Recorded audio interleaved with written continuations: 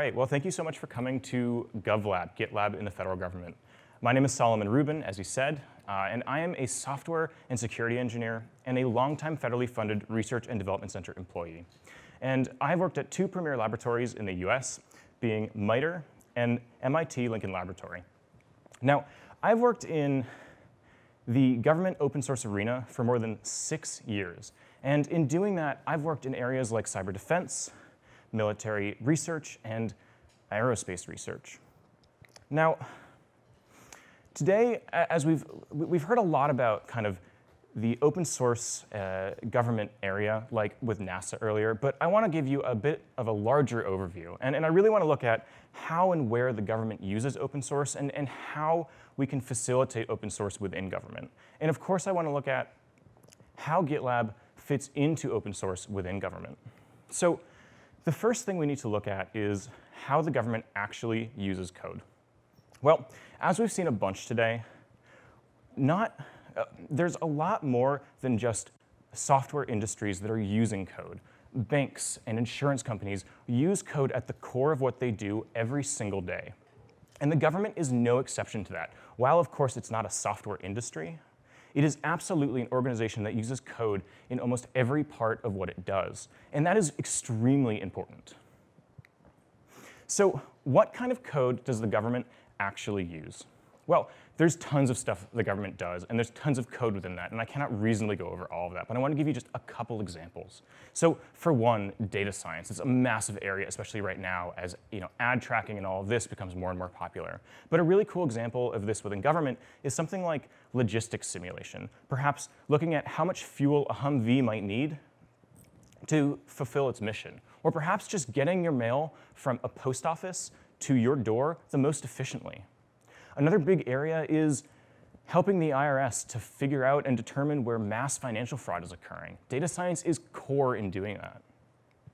Another big area right now is cybersecurity and digital forensics. Federal law enforcement uses this every single day to rebuild digital crime scenes and to track digital criminal activity.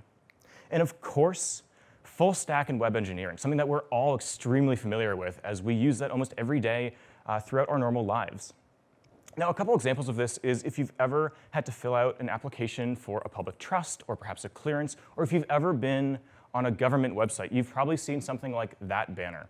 Now, of course, if you've done that, if you've seen this before, you have been a part of that full stack environment within the government. But something perhaps a little bit closer to home is if you've ever filed your taxes, and I really hope that you have filed your taxes, you've probably done this through the IRS tax e-file system, which of course is part of that full stack and web engineering infrastructure that the government provides. And of course, there's so much more that I cannot reasonably go over, and some of it I'm not allowed to go over. But at the core of all of it is open source. And that's the thing I want to drive home today, is that the government is highly invested in open source software, and it has been for a really, really long time, for decades. However, with that high engagement, there are also large challenges. And a big part of that is purely because the government exists within a politically charged environment, especially in today's day and age. The other portion of this is that there are both external and internal actors that are pushing against the usage of open source within government. And lastly, there are extreme sensitivities within the US government that make it very hard to do open source work. So there's a lot of examples of external actors pushing against open source, but a really good one that pops up probably too often is Oracle. And specifically, in 2017, an Oracle executive commented on a GSA modernization repo with a scathing review of open source. And they made two different claims. The first thing they said is that the US government should not be emulating the fast-paced environment of Silicon Valley. But in order for any organization, but in particular the government, to stay current with software, to stay current with what's going on in the software industry, it needs to be able to innovate at a reasonable pace, at a pace similar to the rest of the software industry, at a pace similar to that of Silicon Valley. Now, the other thing that they claimed is that in-house government IT is not necessary. But in order to innovate at that level that is required, you need to have people on the ground who understand what's going on, both from a business perspective, but also from a technical perspective. If you don't have people within an organization who understand what's happening, you cannot reasonably move forward at a good pace. The other thing that they suggested was regarding open source itself. The first thing they said is that open source security is not good enough for government. But we've seen this time and time again, that open source security is better than its proprietary alternatives, simply because there are more eyes on that code, which means there's more chance for issues to be found and fixed faster. Now, on top of that, they said that code maintained by a community is not safe. But once again, as we've seen here at GitLab, that generally speaking, code maintained by a community is safer because you have more eyes on that code and you can fix those issues faster and that you know what's actually going on, which is not the case in proprietary software.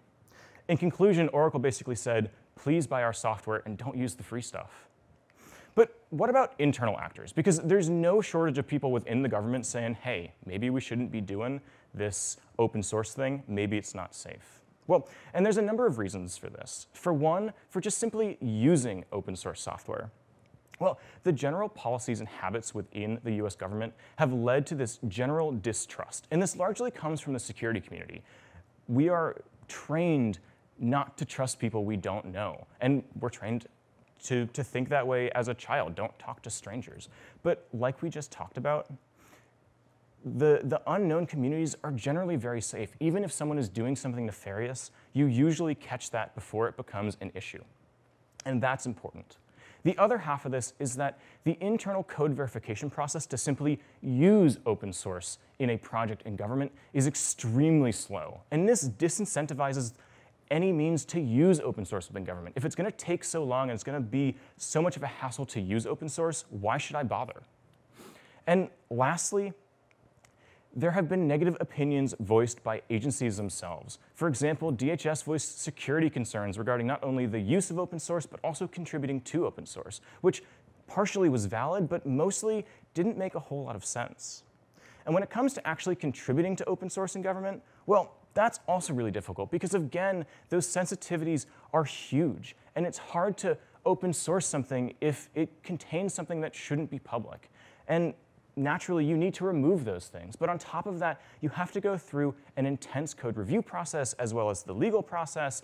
And it just takes so much time, which makes me as a government developer say, well, why should I bother? So in 2016, I was at OSCON, and I had a chance to talk to an NSA cryptologist.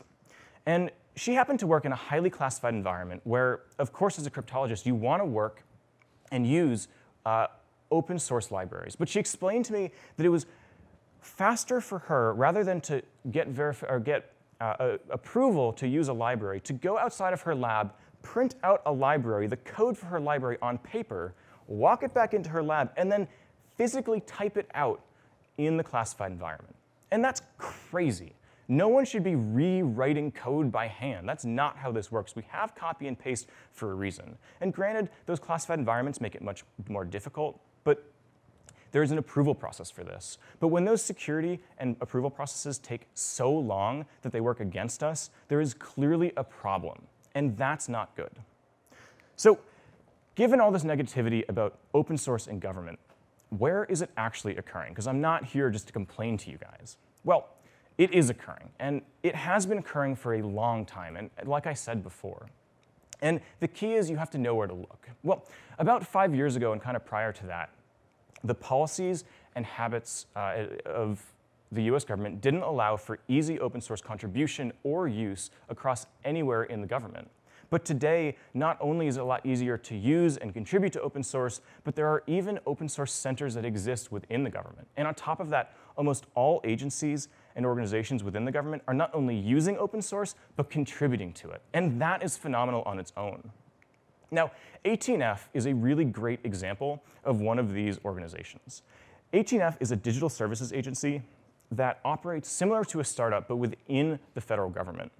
And they operate with total transparency, meaning that you can go look at, in their GitHub repos, their requests for comments, their planning process, their code, and not only can you look at them, but you can also go and interact with them and contribute to them and be a part of what the government is doing every day. And they've also been this massive force for cultural change, which is another thing we've heard a lot about in terms of Agile and GitLab and government, is that the cultural change is at the core of what we're trying to do. And AT&F has done quite a bit of that. And they've been doing this by pushing modern software and agile software approaches to the federal government. And they're a huge part of the reason why our websites, the federal government's websites, don't look like they're straight out of the 90s. And that on its own is amazing, because perception is a big part of looking competent. Now, another place to look is federally funded research and development centers, which is, of course, where I come from. And these places conduct research for the government and generally operate in closer proximity to the government than a traditional contractor. And generally, they will be creating open source frameworks and tools as a result of their research, and in turn, create open data standards and libraries. And places like this are going to be organizations like Lincoln Laboratory, MIT Lincoln Laboratory, Mitre, Sandia National Laboratory, and Pacific Northwest National Laboratory. And there's over 30 others throughout the US, so there's quite a bit of them. But the other big question is, what about the actual agencies? Well, there's clearly a massive amount of agencies that are doing open source. And I don't just mean using open source, I mean contributing and generating their own projects. Between all of these organizations, there is more than 6,000 unique repos. And that's a phenomenal amount of code that is being created and open sourced by the government. And all of this information is available at code.gov, which is essentially the US government's platform for sharing America's open source software. And not only does it provide a list of existing projects, but it also provides agency compliance. And what that means is whether or not an agency is consistent with federal source code policy, how much custom software they've inventoried, and how much custom software has actually been open sourced. So with all that, what does open source in government actually look like? Well, in order to understand that, we need to take a look at what kinds of code contribution can actually look like. So the first thing is open source, which is external contributions. And then, of course, there's Innersource, which is internal contributions within an organization. Now, just to give you a couple examples of big name open source projects from the government, we have projects like Common Vulnerabilities and Exposures, or CVE, Stick Syntaxi, which is a threat analysis tool, Ghidra, which is a reverse engineering tool, SHA and Simon and Spec, which are encryption algorithms, and of course, code.gov, which we just talked about. But then there's Innersource, and there's a lot of that going on within government. For one, the US government provides a license for government-wide reuse. So as long as that license is on code, is on a repo rather, anyone in government can use it, no questions asked. But more common than that is inter and interagency reuse. And that's essentially when an agency A says to agency B, hey, I heard you were working on this project. We would love to be a part of that. We think that we can help your mission and you can help our mission. Can we collaborate? Or perhaps that happens within one agency between departments. I myself have led an effort that worked with 2 different agencies, a contractor, and of course my organization. And it's really phenomenal to see that kind of massive collaboration happening within the federal government. Because traditionally, we think of this organization as a very siloed organization where every single place is kind of their own area that doesn't really share information or code, and that's really not the case. So given that, how is open source actually facilitated? This is ultimately why we're here at this conference today. And there are tons of ways that we share code, and I hope that you are familiar with quite a few of these. Now, one of the ways is simply sharing a keyboard, 2 people at the same computer, or perhaps sharing a flash drive, or maybe sending stuff via email. But the problem with all of this is that they obviously don't scale well, and you'd be surprised how often this gets used in government. But then you have actual source control. And something like GitHub is a very powerful tool. It's something I use for a lot of my personal projects. But when it comes to government, it's not a great tool, because in order to put anything on there, you need to have a public release approval, which is, as we've already talked about, very hard to get. And even if you want to use their private repo, GitHub itself is not approved for government use for that kind of code. So it's really not an option. But then you have a tool like Bitbucket, which is an improvement upon GitHub simply because you can host it on premises. But unfortunately, it doesn't provide a whole lot of tools outside of your simple source code management, and it's not free. It's very expensive, especially at the enterprise level. So then, of course, we have GitLab. And once again, that is literally why we're here. And GitLab's really nice because not only can it be a free tool, but it can also provide features that will help you do a lot more than other vendors might. And it can work towards a lot of different needs depending on what is going on within your organization. And that's important because when you're working with the US government, you have to understand that their needs differ from most other organizations. And a big part of that is, for starters, there's special sensitivities we need to keep in mind. And that is, of course, the sensitive code and the sensitive matter that we work with every single day. And that simply means we need to store that code securely. And that means storing that code in highly vetted cloud solutions or on on-premises hosting solutions. And then, of course, there's classified code, which is a whole nother beast. And what that really means is it's always going to be in an air-gapped environment. And that means you can't go off and use your normal enterprise version of GitLab or Bitbucket. You need to use the infrastructure within that classified environment because there's no internet, there's no external access, and you definitely cannot bring your phone in there. So it's not like you can Google for stuff. So part of the problem with this is, let's say I have 7 classified environments. Well, suddenly I need 7 licenses for Bitbucket. Or let's say I have 40 of these across my entire organization. That is a lot of licenses at $10,000 a piece for these environments, and I need one for each. That's a lot. But I can make an assumption that I probably don't need a full-fledged development environment within my classified environment. So something like GitLab CE becomes very powerful because not only is it free, but it deploys within that classified environment very easily. So who is using GitLab right now? There's a lot of individuals within government who are, and this is not a complete list. This is just the people who say, hey, by the way, we're doing this. And just to go through it, I mean, it's Air Force and Army and Navy and DoD, Homeland Security, Department of State, NASA, and it's also approved for the JSA Schedule program. So if you need the enterprise features, it's very easy to purchase from a government standpoint. But the question is, why are people using GitLab? What makes GitLab so special for government use? Well, for one, it provides a comprehensive tool chain all in one place. It also complies with the stringent security regulations that the government puts in place. And lastly, there's a lot of flexibility with deployment. Whether you want to put it on premises, or in AWS GovCloud, or Azure Gov, or any authorized government cloud provider, you can do that. Or if you want to deploy it in a classified environment, it's very easy to do that, unlike some other vendors. And on top of that, GitLab provides a lot of additional security that is hard to find elsewhere. And that flexibility, for example, in deployment, for example, provides that security right off the bat. Now, of course, it's very easy to say, all right, I want one GitLab instance for the entire organization. But something we've done time and time again is if we're collaborating between a couple of different agencies, I don't want to give the 3 individuals from this one agency access to my entire agency's GitLab repo. There's a security risk in that.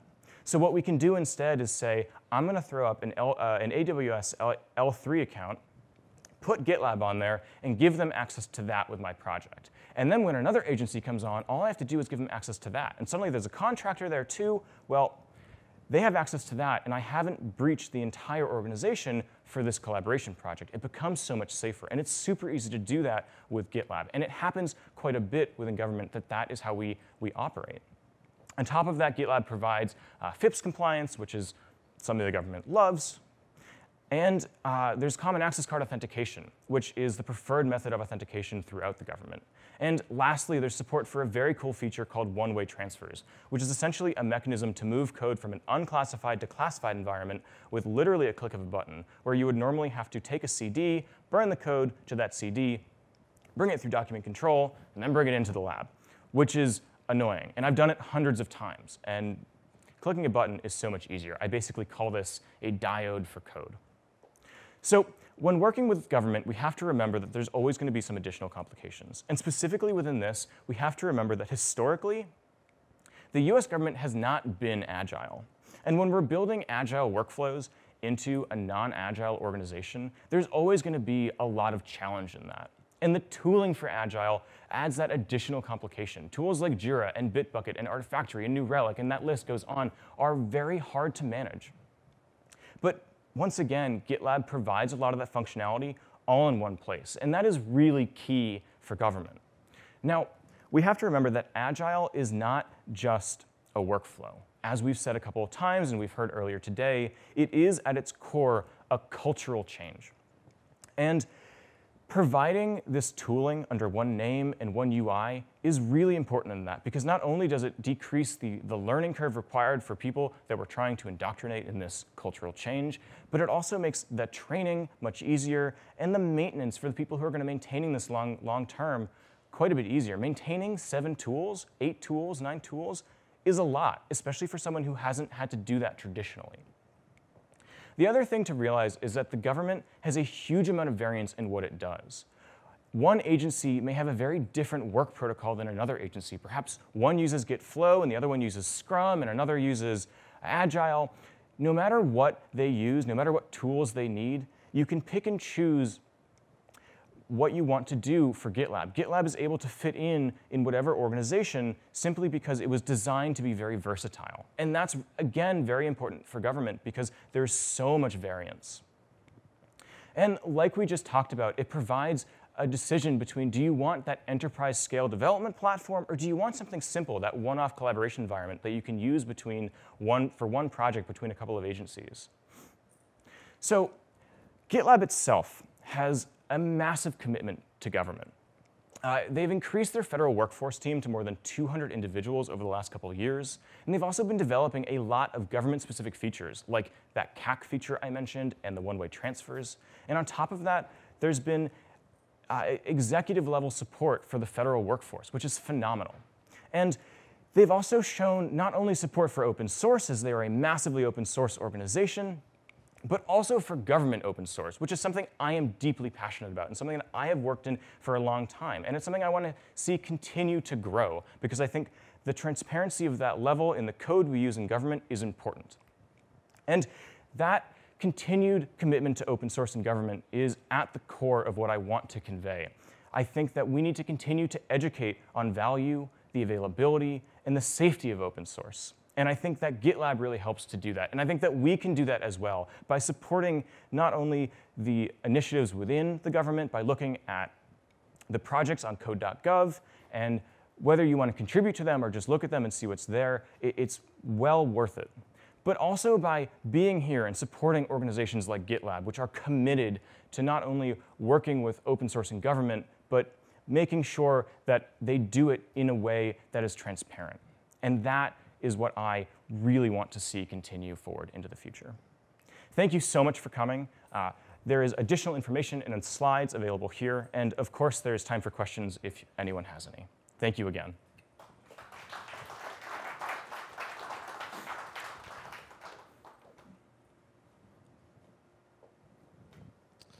All right, so this is probably your one chance today to try and pry classified information out of a speaker. Anyone have questions?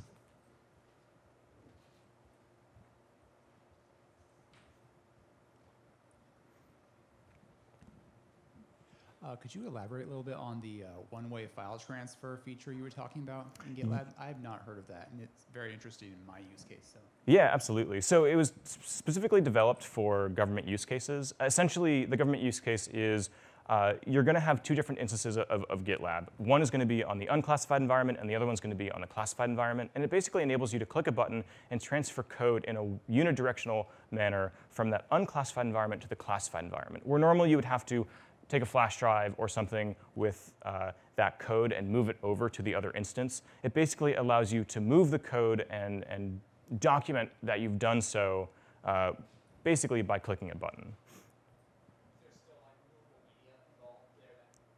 There is not. So it's all done through secure network taps. I've not looked at the specifics of it, but I've used it, and it's literally just clicking a button. And it's really useful because normally the use case in government is you burn a CD, it says, it's green, it says unclassified, and then you bring it in, you get document control to put a number on it, and you've done it. But that takes away the effort of having to log all that, and it's done automatically for you.